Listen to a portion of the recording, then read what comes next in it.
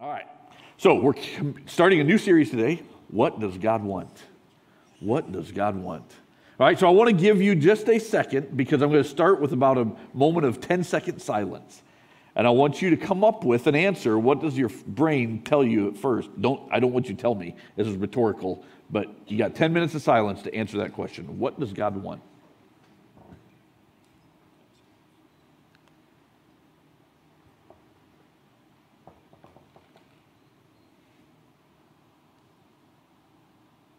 Now, I'm sure you had a chance to solve God's problems with the world in that minute of that moment of 10 seconds.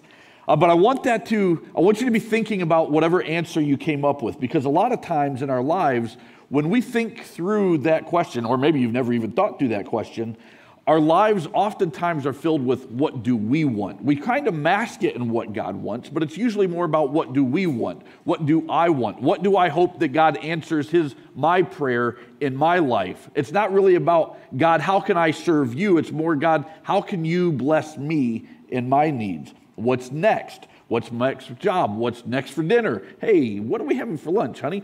That's our brains. That's where our brains go. And none of that's bad, right? None of those things are bad, but is it really the answer to the question of what does God want? You see, if we genuinely asked ourselves that question and we cared about the answer that we gave ourselves, we need to follow it up with, well, how would it change us?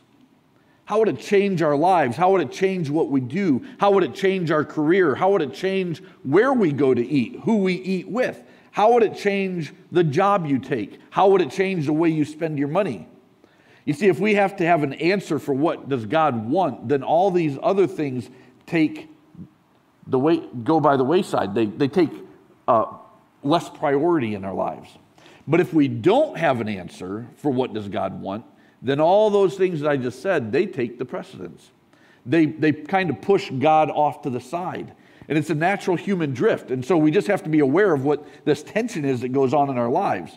So this sermon series is all about the fundamentals in our faith, all right? This idea of what is it that makes us up as followers of Christ.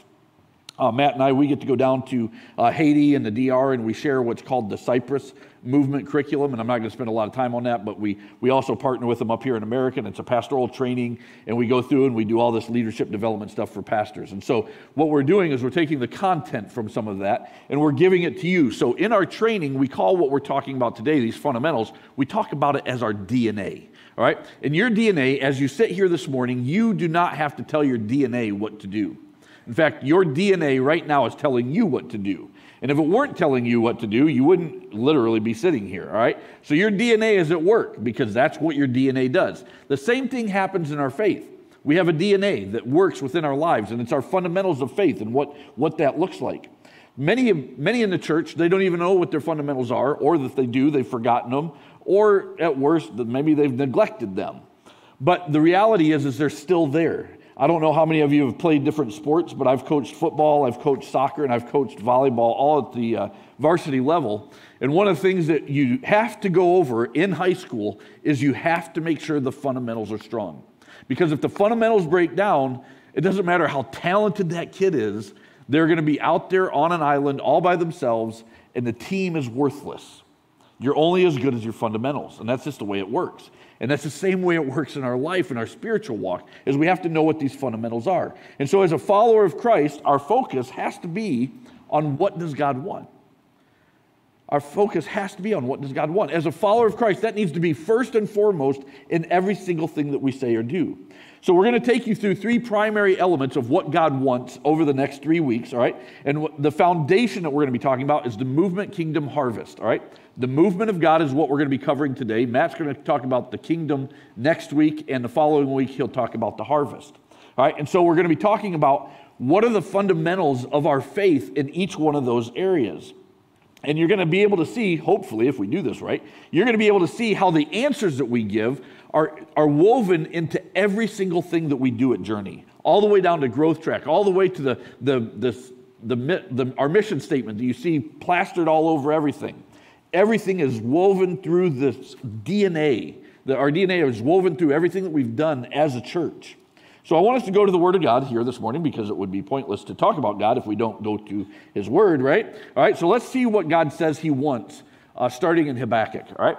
Habakkuk 2:14 says, "For as the waters fill the sea, the earth will be filled with an awareness of the glory of the Lord." So the glory of the Lord is as full in the earth as water is in the oceans, all right? Keep going. "The heavens declare the glory of the Lord, of God. The sky proclaims the work of his hands. Day after day they pour out their speech. Night after night they communicate knowledge. There's no speech. There are no words. Their voice is not heard. Their message has gone out to all the earth, and their words to the ends of the world. In the heavens he has pitched a tent for the sun." The earth and the sea are declaring the glory of God. The heavens and the earth, everywhere is declaring the glory of God. So I want us to go to the New Testament and find out, okay, so what does that mean for us? Okay, nature is crying out and glorifying God. What does God expect out of us? Ephesians 1 says this, "So we praise God for the glorious grace that he has given to us, that he has poured out on us who belong to his dear Son." Jump to verse 12. God's purpose, hear me on this, what does God want? God's purpose was that we Jews who were the first to trust in Christ, because he came to the Jews first, would bring praise and glory to God, right? Praise and glory, just like the earth, just like the seas. "And now you Gentiles have also heard the truth, the good news that God saves you. And when you believed in Christ, he identified you as his own by giving you the Holy Spirit." You have the power of the Holy Spirit living inside of you, given you by our God and Savior, whom he promised long ago. And this Spirit is God's guarantee that he will give us the inheritance that he promised, that he purchased us to be his own people.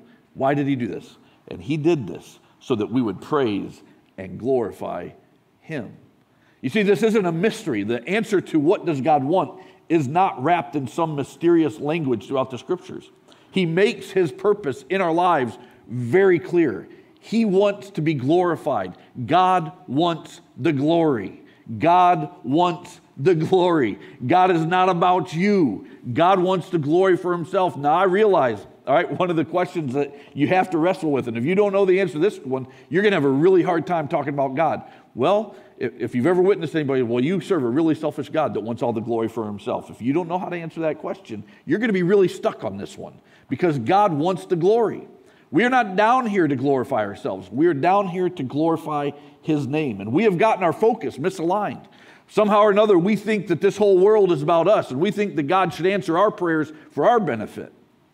And the reality is our lives should be a reflection of the glory of God in all that we say and all that we do, everywhere that we go. It's not about how he can make us look good while we're alive on this earth. And we start focusing upon things like our career. We start focusing upon things like our health. Yeah, that's become a real topic of conversation lately. We start focusing upon retirement accounts.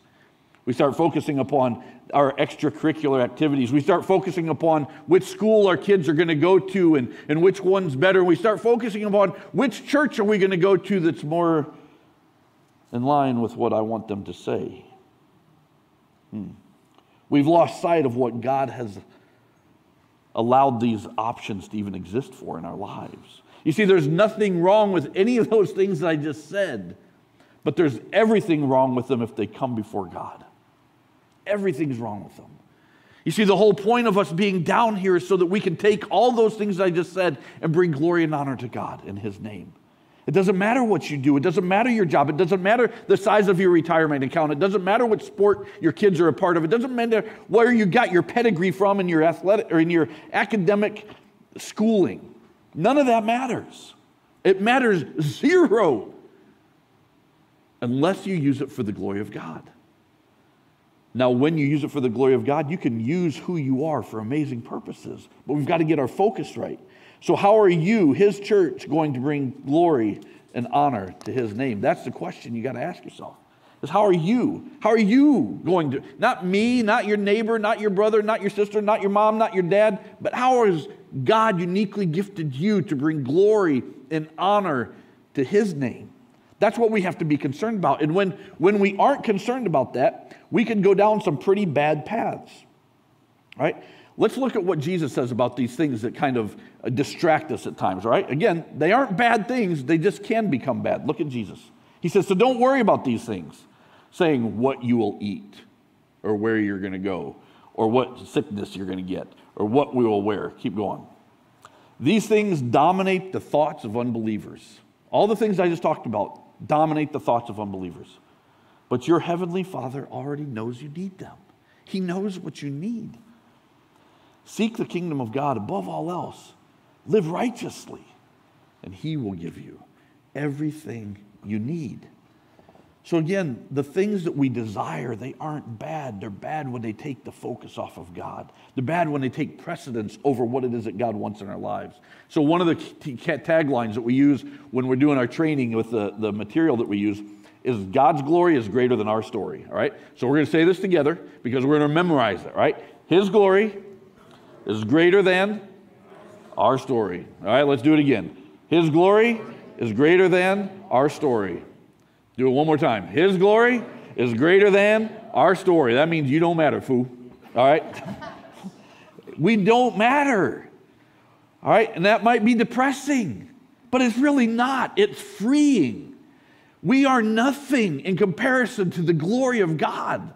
My purpose on this earth is not to glorify my name or my family name or my legacy. My purpose on this earth is to create a legacy of God's glory. That is it. That's all I have to do. Wherever I go, it's really simple. Whatever I do, that's the purpose. All right? So God desires glory. That is as simple as it can possibly get.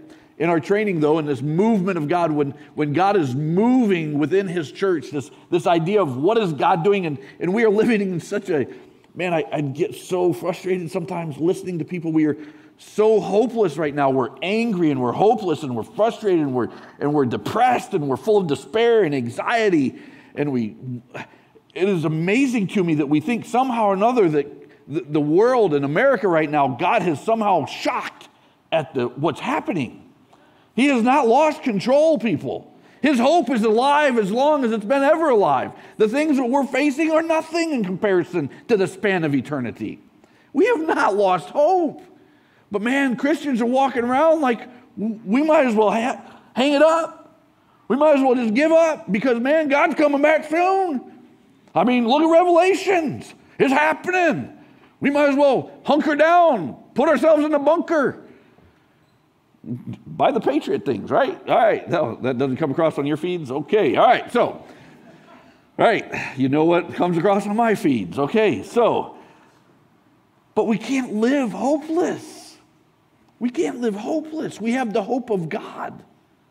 And so when we do that, when we look at this movement of God, He is at work, my friends, across the world right now. He has not let go of anything. Now, maybe we have.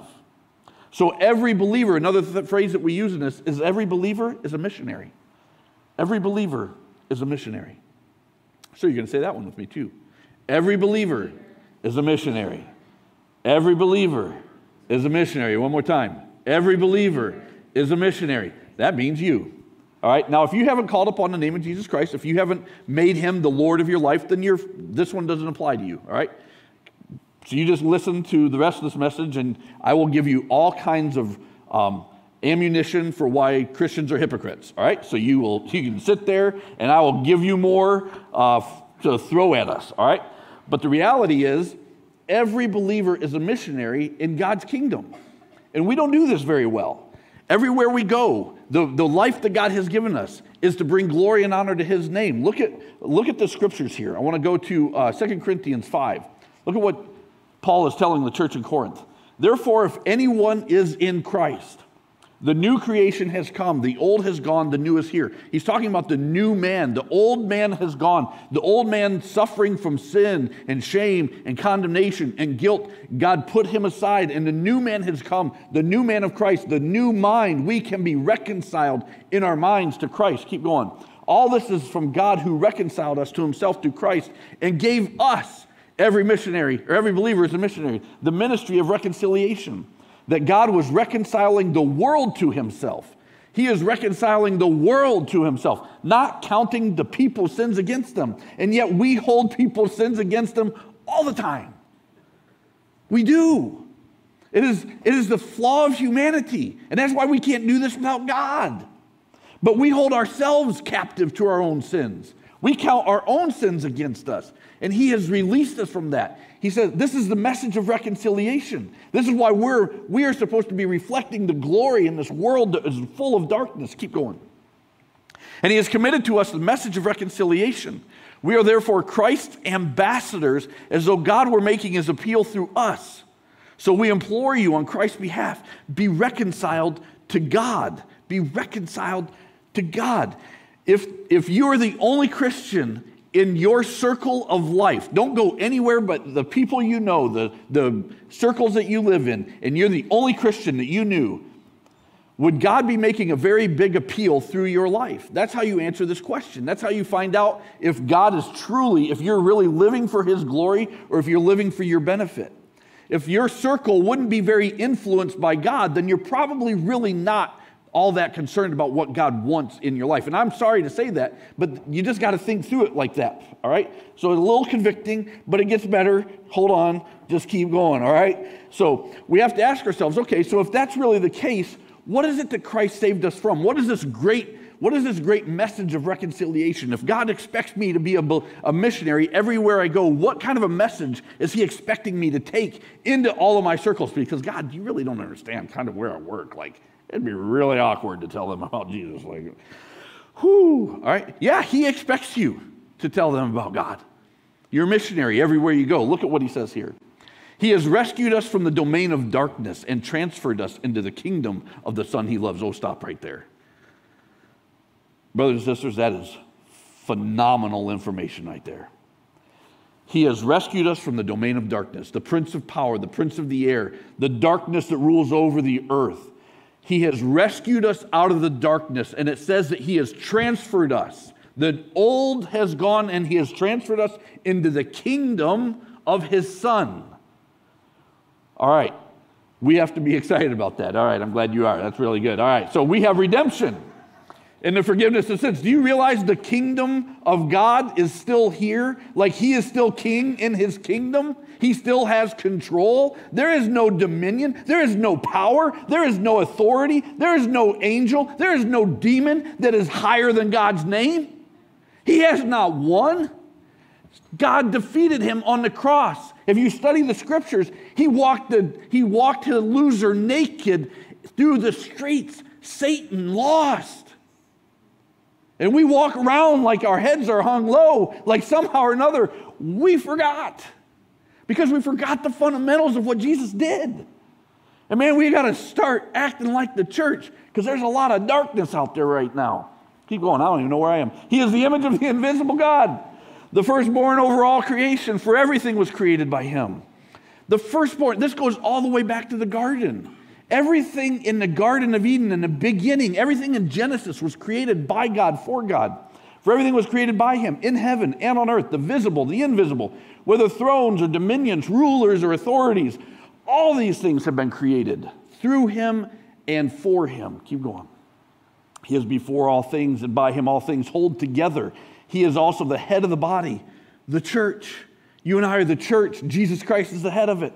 He is the beginning, the firstborn from the dead, so that he might come to have first place in everything. He is the first one that's ever been resurrected by his own power. He is the only one that's ever overcome death on his own. He is the firstborn of the dead. This is the good news that Christ has brought to us. Keep going. For God was pleased to have all his fullness dwell in him, and through him to reconcile everything to himself by making peace through the blood of his cross, whether things on earth or things in heaven. My friends, that is what God has given to us, this idea to be missionaries, to be reflections of this incredible glory of what God has come to do in our lives. But we have to ask ourselves, is this ministry of reconciliation even a part of us? All right, keep going. Because he says this, once you were alienated. All right, he understands, yes, you did live in darkness. That's where you were transferred out of, once you were alienated. And you were hostile in your minds. Folks, this is where it's at. You're hostile in your minds to this idea of forgiveness and not holding people against it in your minds because of your evil actions. But he has now reconciled you by his physical body through his death to present you holy, faultless, and blameless before him. He did this so that we could have this ministry of reconciliation. This alienation that we experience goes all the way back to the Garden of Eden. All right, and Growth Track, all right, and you should have received some emails. Growth Track's coming up. If you haven't gotten an email, you should go to Growth Track, all right? So in Growth Track, we do everything around this, all right? Everything that we do is our DNA, all right? This is what we say in Growth Track. Jesus of the New Testament is the answer to the curse and the Genesis of the Old Testament. Jesus of the New Testament is the answer to the Genesis, the curse of the Genesis in the Old Testament. And what we mean by that is in the point, and when we are in the Garden of Eden, all right, and you and I might as well be in the Garden of Eden every day, all right? We are tempted with sin, and we eat of the fruit every single time we are tempted to sin. And when Adam and Eve ate of the fruit the first time, they were kicked out of the garden, and if you remember, a flaming sword was put in the entrance and kept man out. Why? Because from that point forward, man and God could no longer walk together. God separated man from being in his presence. The first thing that we see that Adam and Eve experienced was shame and condemnation, right? It wasn't because they were naked. It's because they were sinful. All right? They realized that they were now exposed. Their heart motives were exposed. It's the same thing in our walk with God. You watch the Old Testament, and the Old Testament is this constant story of repentance and defiance. Repent, defy, repent, defy. It's our lives.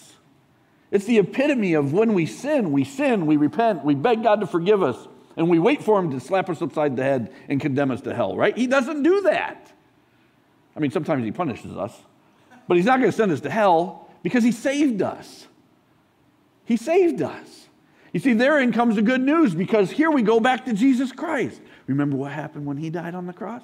There's this great big veil that separated God and his people from his presence. Do you remember that story? And at the point of his resurrection and the point of his death, that veil tore. That flaming sword that separated God and man in the garden was removed and now put inside of us. He's called the Holy Spirit. I wrote a book on it. Pick it up out in the lobby. Find out what this looks like in your life. The Holy Spirit is there for you to grow in your faith, to understand how you have been put back together with God. He has redeemed a broken relationship from the Garden of Eden and has put his Spirit at work inside of you. You can walk with God again. You can know his will in your life. You can hear his voice as Adam and Eve were walking in the garden, and we as Christians are living powerless in a dark world. Whew, that's God. And we've got to get back to it. That's the fundamentals. The Trinity. God the Father rules. Jesus Christ paved the way. The Holy Spirit lives in every one of us. And he will till we die. Because he was given to you as a guarantee to get your sorry butt to heaven. He covers over every single thing you do. He does. It's because of the work of the Holy Spirit that you have hope. It's because of the work of the Holy Spirit that we can share hope with the world. That's what God wants. That's what he wants us to be preaching. In Christ. In Christ there is no more shame. There is no more guilt. There is no more condemnation. That's been broken. Oh, the world is falling apart. Yeah. It's full of disease and sickness and pestilence and famines and swords and wars. Just like God said was going to happen. But he said he brought his kingdom to us because he fixed the spiritual kingdom. He fixed the spiritual kingdom.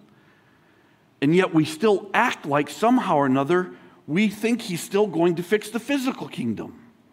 All of our prayers are built around fix the physical kingdom, God. How do you not care? He's like, I didn't come for that right now. I came to fix the spiritual kingdom. I came to align your mind with my mind through the power of the Holy Spirit. So we are ambassadors. We are ambassadors of that great message. But too often times I feel like we forget the fundamentals of how great that is. So the question is, are you an ambassador of that?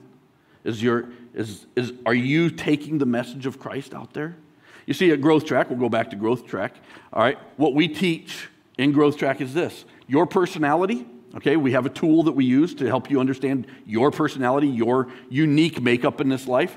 We particularly use the tool of the Enneagram, all right? Your personality combined with your giftedness, we use spiritual gift tests. We find what your spiritual gift is, equips you to be a disciple of Jesus Christ, which can be a reflection of his glory, all right?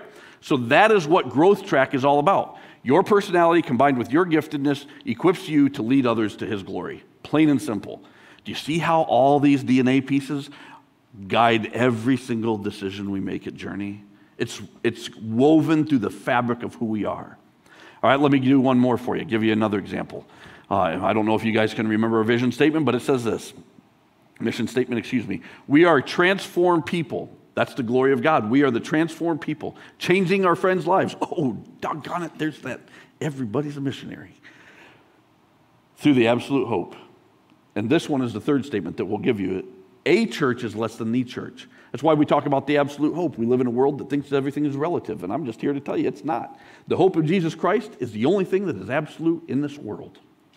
And the church, the big C church, should be a reflection of that hope. But unfortunately, oftentimes we try and find a local church that is a reflection of what we value and what we hold dear. All right? So a church is less than the church. The church should be all about sharing the hope of Jesus Christ with a world that is lost. And we get our focus misaligned at times. So that's the last thing I want to share with you this morning on this idea of the movement. So the movement of God is made up of his glory. It's made up of every missionary being a believer. And then it's made up of this statement right here. A church is less than the church. A church is less than the church. Say it with me. A church is less than the church. So that means Journey is less than the church, which is why we don't say that we're all that. It's not even one of our values. Look at what Jesus says in the book of John. I have given them the glory that you gave me. Jesus himself says, he has given you his glory. This is the individuals that make up his church. I have given them the glory that God the Father had given to him, that they may be one as we are one. Oh boy. Keep going. I am in them and you are in me. May they be made completely one, so that the world may know you have sent me and have loved them as you have loved me. Wow. You see, what Christ was telling us is that the church should be all about the glory of God, his Father. The church should be a direct reflection of the glory of God. You and I should be a direct reflection of the glory of God. We are in dangerous times right now, my friends, living in America as it is. And some of you are not going to like what I'm going to say next. But I want to challenge each and every single one of you right now to make a very distinct difference between your faith and your politics. The more patriotic you are, all right, simply makes you more patriotic, not more godly. Hear me on that, please. The more patriotic you are, simply makes you more patriotic. It does not make you more godly.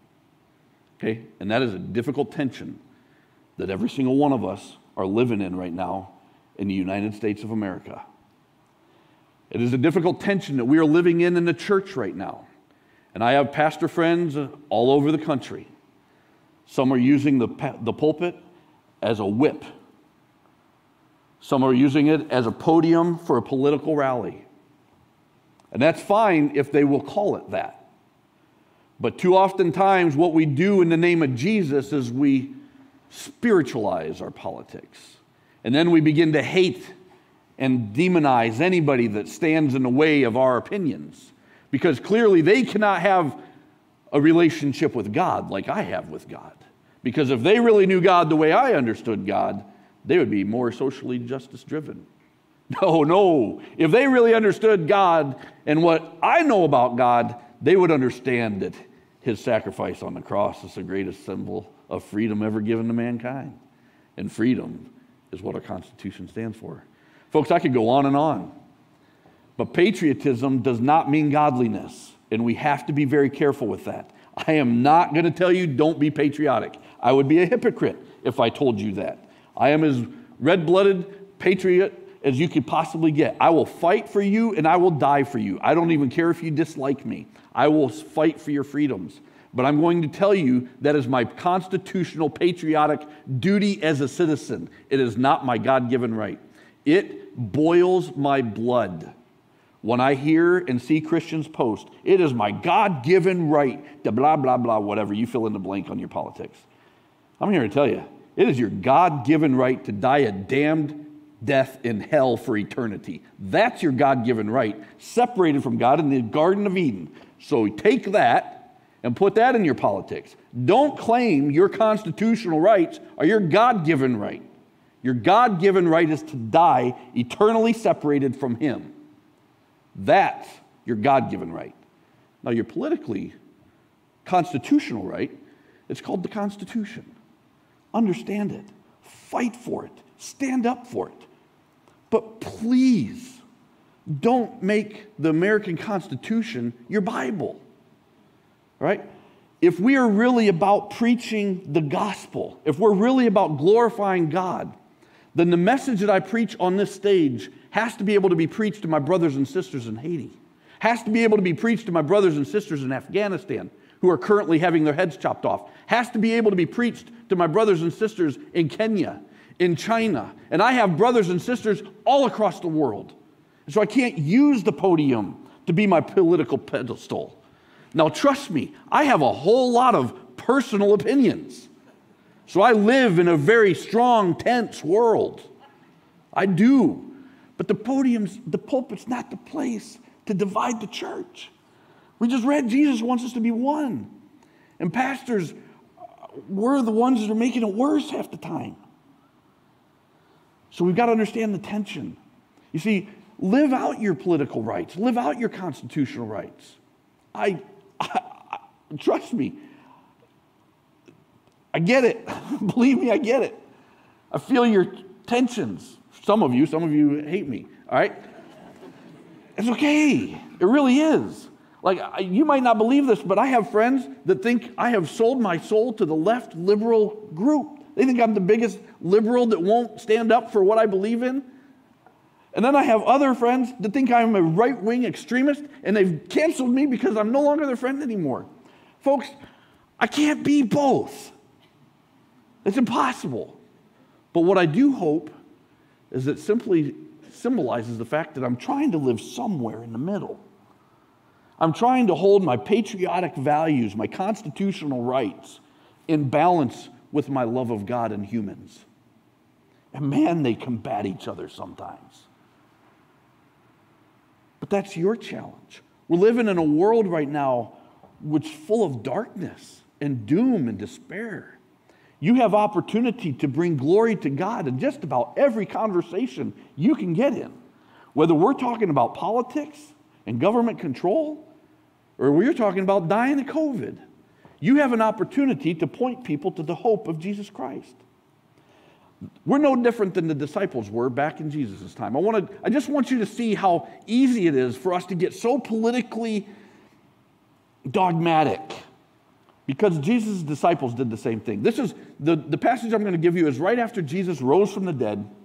It's in Acts chapter 1. And he rose from the dead, and he meets with 500 of his disciples, closest followers, all right? And they had some questions. This is before he went to heaven. So he's talking to them. This is what they ask him. I just think this is phenomenal. So when they had come together, they asked him, wouldn't you love to be able to be there with Jesus and just ask him a question after you saw him rise? You just saw him literally be beaten with a cat of nine tails. His skin was hanging like ribbons from his body, blood everywhere, thorn shoved onto his head with a whip okay, you guys don't read the Bible like that? Okay, but that's really what happened. And so they got to see Jesus after he rose from the dead. And they had a couple questions. Look where they went. So God, you going to restore the kingdom of Israel this time? So God, now are you going to be the Messiah? So Jesus, now are you going to restore Israel to its rightful place? So God, now are you going to get involved in politics? So God, now are you going to become our king? Look at what Jesus says. It's not for you to know the times or the periods that the Father has set by his own authority. See how quickly we shift our focus? It's because of our humanity. Keep going. You will receive power when the Holy Spirit has come upon you. And you will be my witnesses in Jerusalem and Judea and Samaria and to the ends of the earth. Because he wanted us to take our message of hope into free countries and to persecuted countries. And the message of hope is the same regardless of where you go. What happens to you is going to be dictated by the citizenship that you carry. So there is importance in that, but not to Christ. He wants you to go back to being that every believer is a missionary everywhere we go. They wanted him to restore the power that the Messiah was supposed to bring. And that seems to be our problem right now too. We just want God to restore and redeem America back to its greatness once again. Folks, we are America. We are the church. We are a reflection of God's glory. Get involved and do things, but remember, you're taking the message of hope into every conversation that you're going through. How are you reflecting God's glory in that moment? I'm not saying you're going to agree with everybody. Please don't hear me say that. I'm saying love everybody when you disagree with them. Treat everybody with honor, dignity, and respect, and the love of Christ when you disagree with them.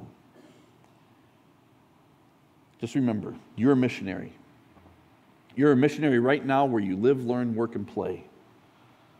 The question you have to ask yourself is, what message of hope are you declaring to your circles? What message of hope are you declaring? See, Christ brought his kingdom to the earth. And next week, Matt's going to be talking about what does that kingdom look like in our lives? What kind of a kingdom are we living in down here? You're going to hear about that next week. Jesus gave us the keys to his kingdom. Jesus even said, you're going to do greater things than I even did. Wow. So I want to end on a passage that Paul wrote to the Corinthian church. All right. Now, I've adapted this. All right. This is not how the Bible reads. It reads very close. I've just changed a few words because I want it to sound like Paul is making his appeal to the American church right now, today, this morning. And folks, I really need you to understand something here. I wrote all this content and this message on Wednesday before anything happened politically. Okay? God has a sense of humor. He really does. So when I read this was written on Wednesday, before anything changed, before any hoopla hit the fan. This is how I think Paul would address our church here this morning. So I'm going to read it from that perspective. And actually, you're going to look at it from up there. I'm just going to read it from my notes. My dear brothers and sisters in America, God said, let there be light in the darkness. In fact, he made it possible for this light to shine in your hearts so that all could know the glory of God. That glory that is seen in Jesus Christ. You see, you have the light shining in your heart, but you're like a fragile clay jar containing this incredible, great treasure. But that's because it makes it clear that this power is from God and not yourself. Oh, you may feel pressed on each side by troubles, but you're not crushed. You're not crushed this morning. Oh, you may be perplexed, but don't be driven to despair. You may even feel hunted down or cast out of your own family or friend groups. But have hope. You will never be abandoned by God. Oh, you will definitely get knocked down, but you will not be destroyed. Dear church, through this current time of suffering, your bodies, they're going to continue to share in the death of Jesus. Oh, yeah. And the reason why is so that the life of Jesus may also be seen in your life and the reflection of his hope. Because hope is best expressed in the midst of suffering, people. So even though you don't live in the constant danger of death, like your brothers and sisters in Afghanistan, because you serve Jesus, live so that the life of Jesus will be reflected in all you do, even if your body is dying of COVID. Please live life to the fullest, even in the face of COVID, so that others can see his eternal life reflected in you. Please continue to share with your friends the message of absolute hope, because you have the same kind of faith that the psalmist had when he said, I believe God, and I spoke. You know that God who raised the Lord Jesus will also raise us, all of us, with Jesus, and to present us to himself together with the whole church, the Big C church. And all this is for your benefit. Because as God's grace reaches more and more people through you, as you become this messenger, there will be great thanksgiving, and God will receive more glory. That is why you should never give up. Yes, your bodies are dying, but your spirit should be renewed every day. Your present troubles, they're small. They're small. They aren't going to last very long. So please be aware that they produce an opportunity for you for a glory that vastly outweighs the trouble that you're in. And that glory, it will last forever. So don't keep looking at your troubles. Rather, fix your gaze on the things that can't be seen. The troubles and the heartache that you now see, they're going to soon be gone. But the things you can't see, it's going to last forever. It's going to last forever. And I can't end it any better than the way I think Paul would address our church. Let's pray. Dear God, we come before you, and Lord, we do. We live in a tense world right now. A world that is divided. Lord, we live in a church that's divided right now. God, we don't always do a very good job of being one like you asked us to. So God, forgive us.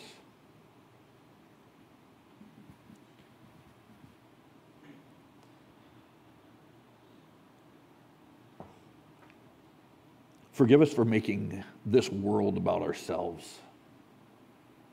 God, help us to know how to declare that tension. Help us to know how to stand upon our citizenship rights, regardless of country, while holding in balance the purpose you put us here. Oh God, let us hold that tension with great, delicate hands, like that fragile clay jar. Forgive us when we make it a mess. Give us your wisdom. Help us to know what to do. But God, help your love to be evident to all those whom we talk with. Lord, in the face of our sicknesses and our disease and the fears that we have, God, may we sense your power and your hope. May we bring hope to those who are suffering and sick. May we always remember that you have never let go. God, we love you. Jesus, we thank you. Spirit, we ask you to guide us into all truth.